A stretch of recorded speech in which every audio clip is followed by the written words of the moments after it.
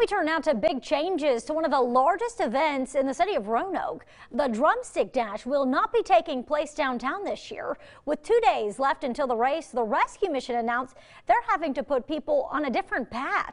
They cite the reason as a shortage of police officers. Our team covering every angle of this tonight. WFXR News' Kelsey Jean-Baptiste is live with more on an officer shortage. We'll check in with her in a bit, but first we turn to Damon Reynolds with the changes to the course.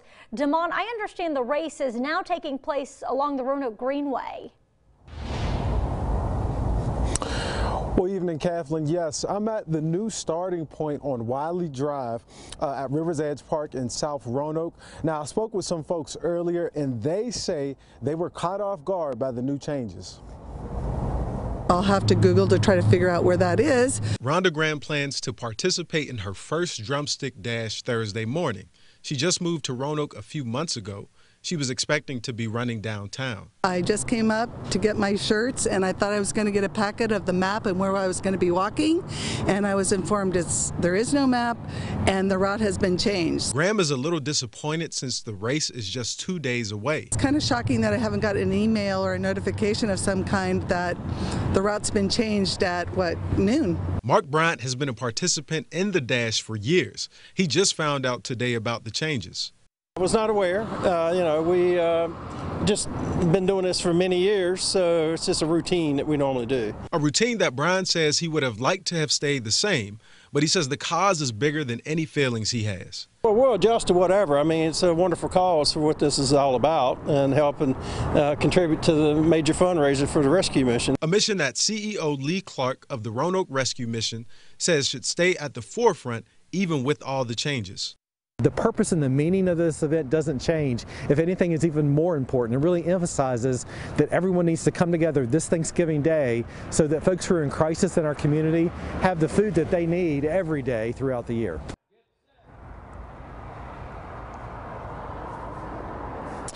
Well, Kathleen, we have some exciting news as well. The Drumstick Dash will also have bands playing music along the course. Now, the rescue mission also wants those participating to watch their website for new updates such as parking, where to gather, and much more at the new location. Live and local in Roanoke, Damon Reynolds, WFXR News. Damon, thank you. If you're interested in volunteering or participating in the Drumstick Dash, just head over to our website, WFXRTV.com, to register. Let's turn now to Kelsey Jean-Baptiste, who is live in front of the police department tonight.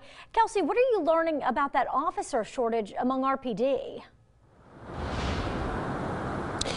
Kathleen, Roanoke police say they were not able to meet the minimum number of required officers and supervisors to host the Drumstick Dash on its original route. In a statement, the department adds it reached out to neighboring jurisdictions to see if they could provide the additional staffing. However, even with the help from other localities, it still was not enough to safely host the event in the downtown area. Mayor Sherman Lee says the big issue is that people are losing interest in becoming a police officer for Roanoke City. We've lost over 87 officers in a year, either resigning or retiring, or it's basically, as I've said many times, people are not interested in being police officers as they once were. Mayor Lee says the goal now is to get people to come and join the department. Recruitment is the #1 focus, along with retention. Now, I reached out to the Roanoke Police Department for an interview on how many officers are currently staffed. A spokeswoman declined that interview, but she did say they are confident they have enough officers to handle the Drumstick Dash on its new route along the Roanoke Greenway. Live and local in Roanoke, Kelsey Jean-Baptiste, WFXR News.